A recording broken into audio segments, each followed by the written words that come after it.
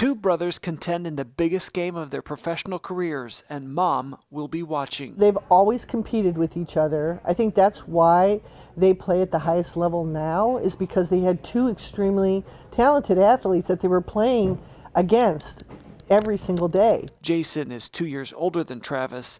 Donna says Travis would spar to get his brother's attention. First person to the car, first person up the stairs into the bed, first person to the dinner table. It was always a competition. This Super Bowl, Mama Kelce is staying neutral. Her shoes and jerseys say all you need to know. Obviously, I want each boy to do the best that they can, put it all out on the field so that they have no regrets that they felt like they didn't measure up. She says she never pushed her boys into sports. It came from within them, and she encourages parents to listen to their kids. Whatever they love to do, that's what you should try to support them at, because that is what they're going to be good at. In Phoenix, Brian Johnson, KMBC 9 News.